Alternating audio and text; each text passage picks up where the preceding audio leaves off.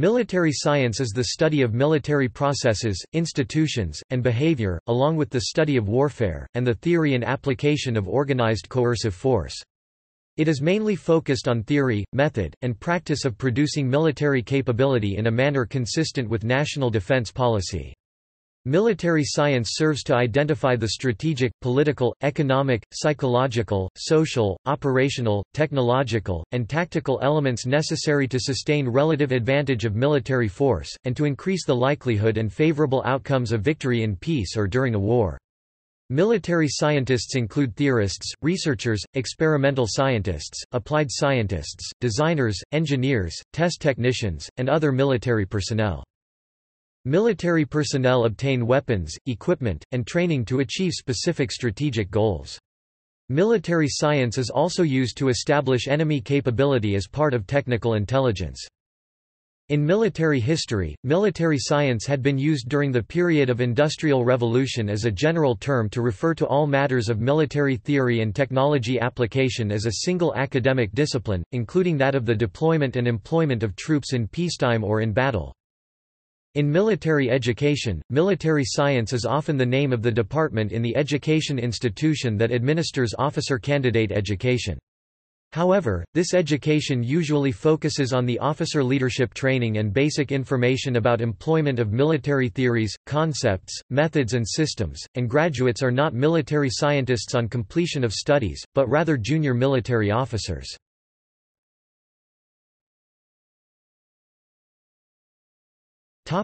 History. Even until the Second World War, military science was written in English starting with capital letters, and was thought of as an academic discipline alongside physics, philosophy and the medical science. In part this was due to the general mystique that accompanied education in a world where as late as the 1880s 75% of the European population was illiterate. The ability by the officers to make complex calculations required for the equally complex evolutions of the troop movements in linear warfare that increasingly dominated the Renaissance and later history, and the introduction of the gunpowder weapons into the equation of warfare only added to the veritable arcana of building fortifications as it seemed to the average individual. Until the early 19th century, one observer, a British veteran of the Napoleonic Wars, Major John Mitchell thought that it seemed nothing much had changed from the application of force on a battlefield since the days of the Greeks. He suggested that this was primarily so because, as Clausewitz suggested, "Unlike in any other science or art, in war the object reacts." Until this time, and even after the Franco-Prussian War, military science continued to be divided between the formal thinking of officers brought up in the shadow of Napoleonic Wars and younger officers like Ardent du Pic who tended to view fighting performance as rooted in the individuals and group psychology and suggested detailed analysis of this. This set in motion the eventual fascination of the military organizations with application of quantitative and qualitative research to their theories of combat, the attempt to translate military thinking as philosophic concepts into concrete methods of combat. Military implements, the supply of an army, its organization, tactics, and discipline, have constituted the elements of military science in all ages, but improvement in weapons and accoutrements appears to lead and control all the rest. The breakthrough of sorts made by Clausewitz in suggesting 8 principles on which such methods can be based, in Europe, for the first time presented an opportunity to largely remove the element of chance and error from command decision-making process.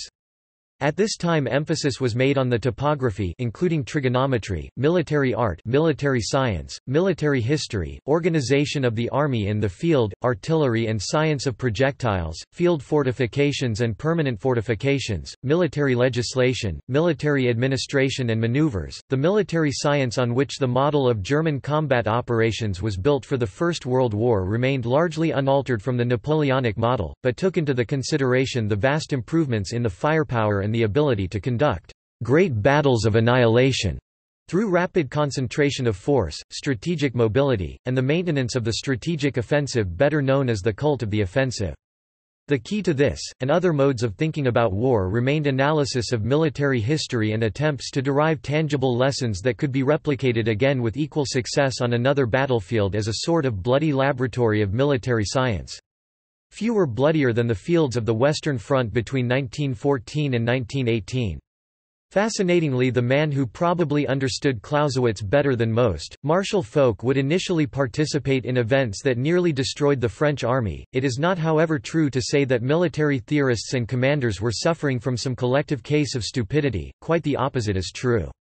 Their analysis of military history convinced them that decisive and aggressive strategic offensive was the only doctrine of victory, and feared that overemphasis of firepower, and the resultant dependence on entrenchment would make this all but impossible, and leading to the battlefield stagnant in advantages of the defensive position, destroying troop morale and willingness to fight. Because only the offensive could bring victory, lack of it, and not the firepower, was blamed for the defeat of the Imperial Russian Army in the Russo-Japanese War. Foch thought that, "in strategy as well as in tactics one attacks." In many ways, military science was born as a result of the experiences of the Great War. Military implements had changed armies beyond recognition, with cavalry to virtually disappear in the next 20 years. The supply of an army would become a science of logistics in the wake of massive armies, operations and troops that could fire ammunition faster than it could be produced, for the first time using vehicles that used the combustion engine, a watershed of change. Military organization would no longer be that of the linear warfare, but assault teams, and battalions that were becoming multi-skilled with introduction of machine gun and mortar, and for the first time forcing military commanders to think not only in terms of rank and file, but force structure. Tactics changed too, with infantry for the first time segregated from the horse-mounted troops, and required to cooperate with tanks, aircraft and new artillery tactics. Perception of military discipline too had changed. Morale, despite strict disciplinarian attitudes, had cracked in all armies during the war, but best-performing troops were found to be those where emphasis on discipline had been replaced with display of personal initiative and group cohesiveness, such as that found in the Australian Corps during the 100 Days Offensive. The military sciences analysis of military history that had failed European commanders was about to give way to a new military science, less conspicuous in appearance, but more aligned to the processes of science of testing and experimentation, the scientific method, and forever wed to the idea of the superiority of technology on the battlefield. Currently, military science still means many things to different organizations. In the United Kingdom and much of the European Union, the approach is to relate it closely to the civilian application and understanding. The Defense Scientific Advisory Council sees this in terms of the fields of science, engineering, technology and analysis that includes broad strategic issues, priorities and policies related to developing military capabilities. In Europe, for example, Belgium's Royal Military Academy, military science remains an academic discipline, and is studied alongside social sciences, including such subjects as humanitarian law. The United States Department of Defense defines military science in terms of specific systems and operational requirements, and include among other areas civil defense and force structure.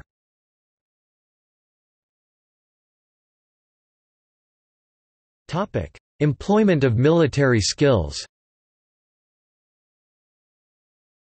In the first instance, military science is concerned with who will participate in military operations, and what sets of skills and knowledge they will require to do so effectively and somewhat ingeniously.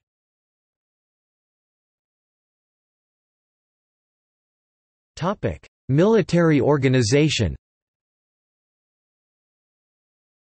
Develops optimal methods for the administration and organization of military units, as well as the military as a whole. In addition, this area studies other associated aspects as mobilization, demobilization, and military government for areas recently conquered or liberated from enemy control. Force structuring. Force structuring is the method by which personnel and the weapons and equipment they use are organized and trained for military operations, including combat. Development of force structure in any country is based on strategic, operational, and tactical needs of the national defense policy, the identified threats to the country, and the technological capabilities of the threats and the armed forces. Force structure development is guided by doctrinal considerations of strategic, operational and tactical deployment and employment of formations and units to territories, areas and zones where they are expected to perform their missions and tasks. Force structuring applies to all armed services, but not to their supporting organizations such as those used for defense science research activities. In the United States, force structure is guided by the Table of Organization and Equipment (TO or TO&E). The TOE is a document published by the U.S. Department of Defense which prescribes the organization, manning, and equipage of units from divisional size and down, but also including the headquarters of corps and armies. Force structuring also provides information on the mission and capabilities of specific units, as well as the unit's current status in terms of posture and readiness. A general TOE is applicable to a type of unit, for instance, infantry, rather than a specific unit, the 3rd Infantry Division.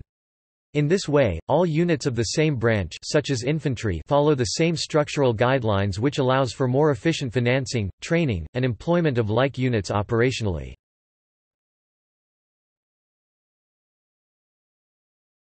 Topic: Military education and training. Studies the methodology and practices involved in training soldiers, NCOs, non-commissioned officers, i.e. sergeants and corporals, and officers. It also extends this to training small and large units, both individually and in concert with one another for both the regular and reserve organizations. Military training, especially for officers, also concerns itself with general education and political indoctrination of the armed forces.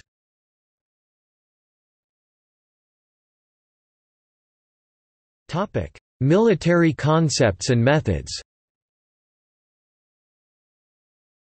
Much of capability development depends on the concepts which guide use of the armed forces and their weapons and equipment, and the methods employed in any given theater of war or combat environment.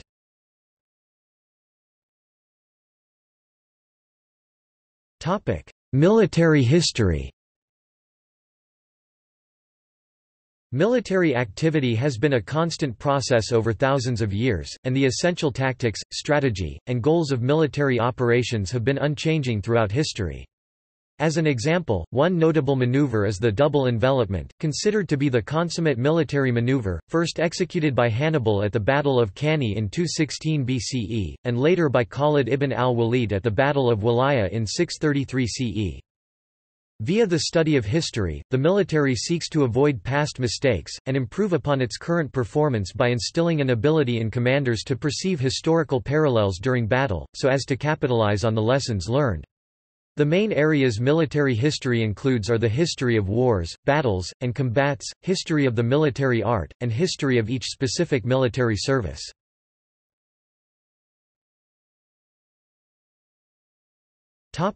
Military strategy and doctrines. Main articles, Military strategy, military doctrine. Military strategy is in many ways the centerpiece of military science. It studies the specifics of planning for, and engaging in combat, and attempts to reduce the many factors to a set of principles that govern all interactions of the field of battle. In Europe these principles were first defined by Clausewitz in his Principles of War. As such, it directs the planning and execution of battles, operations, and wars as a whole. Two major systems prevail on the planet today. Broadly speaking, these may be described as the Western system, and the Russian system. Each system reflects and supports strengths and weakness in the underlying society. Modern Western military art is composed primarily of an amalgam of French, German, British, and American systems. The Russian system borrows from these systems as well, either through study, or personal observation in the form of invasion, Napoleon's War of 1812, and the Great Patriotic War, and form a unique product suited for the conditions practitioners of this system will encounter. The system that is produced by the analysis provided by military art is known as doctrine. Western military doctrine relies heavily on technology, the use of a well-trained and empowered NCO cadre, and superior information processing and dissemination to provide a level of battlefield awareness that opponents cannot match. Its advantages are extreme flexibility, extreme lethality, and a focus on removing an opponent's C3I command, communications, control, and intelligence to paralyze and incapacitate rather than destroying their combat power directly, hopefully saving lives in the process. Its drawbacks are high expense, a reliance on difficult-to-replace personnel, an enormous logistic drain, and a difficulty in operating without high-technology assets if depleted or destroyed. Soviet military doctrine and its descendants, in CIS countries, relies heavily on masses of machinery and troops, a highly educated albeit very small officer corps, and pre-planned missions. Its advantages are that it does not require well-educated troops, does not require a large logistic train, is under tight central control, and does not rely on a sophisticated C3I system after the initiation of a course of action. Its disadvantages are inflexibility, a reliance on the shock effect of mass with a resulting high cost in lives and material, and overall inability to exploit unexpected success or respond to unexpected loss. Chinese military doctrine is currently in a state of flux as the People's Liberation Army is evaluating military trends of relevance to China. Chinese military doctrine is influenced by a number of sources including an indigenous classical military tradition characterized by strategists such as Sun Tzu, Western and Soviet influences, as well as indigenous modern strategists such as Mao Zedong. One distinctive characteristic of Chinese military science is that it places emphasis on the relationship between the military and society as well as viewing military force as merely one part of an overarching grand strategy. Each system trains its officer corps in its philosophy regarding military art. The differences in content and emphasis are illustrative. The United States Army Principles of War are defined in the U.S. Army Field Manual FM 100-5. The Canadian Forces Principles of War – Military Science are defined by Land Forces Doctrine and Training System (LFDTS) to focus on principles of command, principles of war, operational art and campaign planning, and scientific principles. Russian Federation Armed Forces derive their principles of war predominantly from those developed during the existence of the Soviet Union. These, although based significantly on the Second World War experience in conventional war fighting, have been substantially modified since the introduction of the nuclear arms into strategic considerations. The Soviet-Afghan War and the First and Second Chechen Wars further modified the principles that Soviet theorists had divided into the operational art and tactics. The very scientific approach to military science thinking in the Soviet Union had been perceived as overly rigid at the tactical level, and had affected the training in the Russian Federation's much reduced forces to instill greater professionalism and initiative in the forces. The military principles of war of the People's Liberation Army were loosely based on those of the Soviet Union until the 1980s when a significant shift begun to be seen in a more regionally aware, and geographically specific strategic, operational and tactical thinking in all services. The PLA is currently influenced by three doctrinal schools which both conflict and complement each other: the People's War, the Regional War, and the Revolution in Military Affairs that led to substantial increase in the defense spending and rate of technological modernization of the forces. The differences in the specifics of military art notwithstanding, military science strives to provide an integrated picture of the chaos of battle, and illuminate basic insights that apply to all combatants, not just those who agree with your formulation of the principles.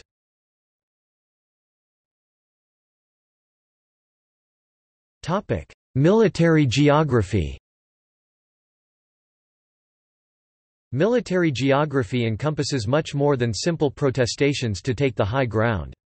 Military geography studies the obvious, the geography of theaters of war, but also the additional characteristics of politics, economics, and other natural features of locations of likely conflict, the political landscape, for example. As an example, the Soviet-Afghan War was predicated on the ability of the Soviet Union to not only successfully invade Afghanistan, but also to militarily and politically flank the Islamic Republic of Iran simultaneously.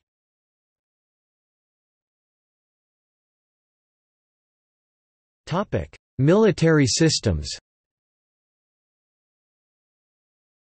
How effectively and efficiently militaries accomplish their operations, missions and tasks is closely related not only to the methods they use, but the equipment and weapons they use.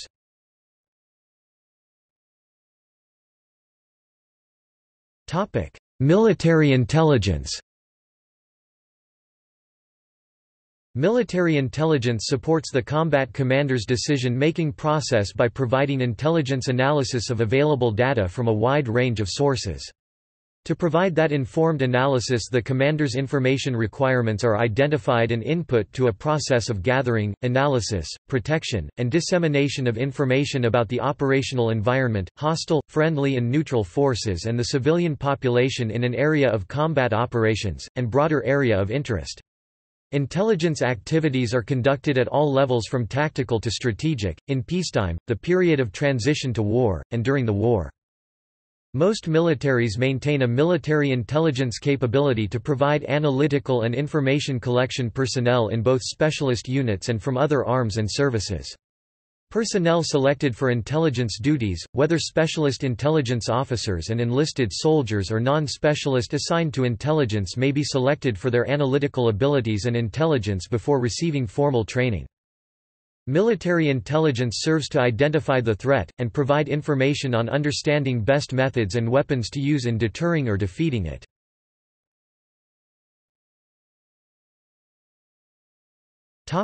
Military logistics. The art and science of planning and carrying out the movement and maintenance of military forces. In its most comprehensive sense, it is those aspects or military operations that deal with the design, development, acquisition, storage, distribution, maintenance, evacuation, and disposition of material, the movement, evacuation, and hospitalization of personnel, the acquisition or construction, maintenance, operation, and disposition of facilities, and the acquisition or furnishing of services.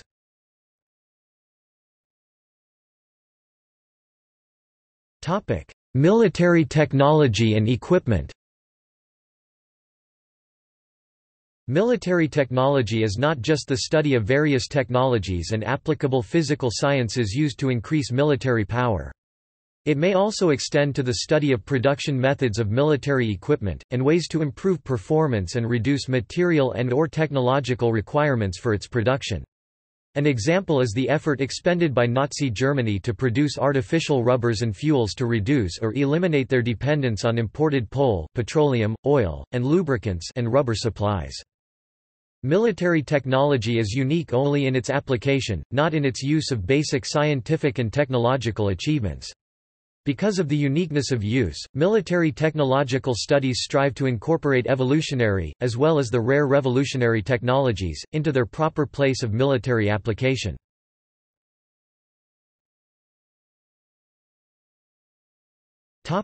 Military studies journals. The following are notable journals in the field.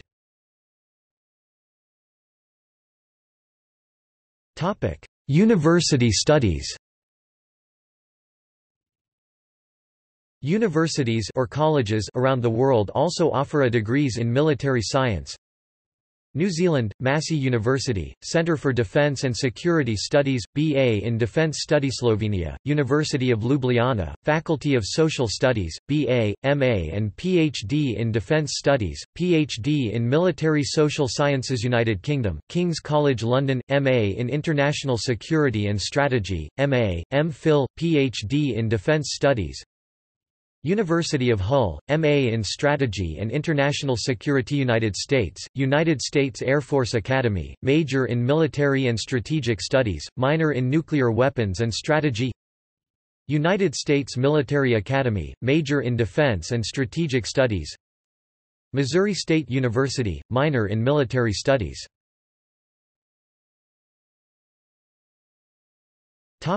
See also: military doctrine, military theory, war, list of basic military science and technology topics, list of military inventions, list of military writers, == Citations and notes